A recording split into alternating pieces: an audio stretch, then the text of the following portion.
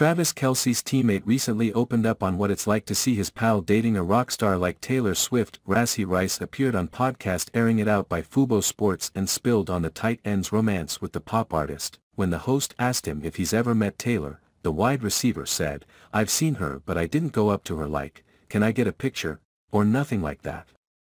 Rashee opened up on his friendship with Travis and Patrick Mahomes, disclosing that they invite him to hang out because he sees them for who they really are.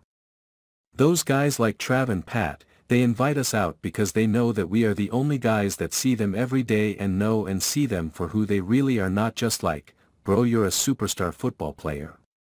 It's just Pat and it's just Trav," he added. Rashee added that he prefers not asking for a picture with any of his friends' girlfriends, and the same rule applies for Taylor too. That he continued, "Maybe if my girl was there I would be like, 'Can we get a picture with the girls together,' or something."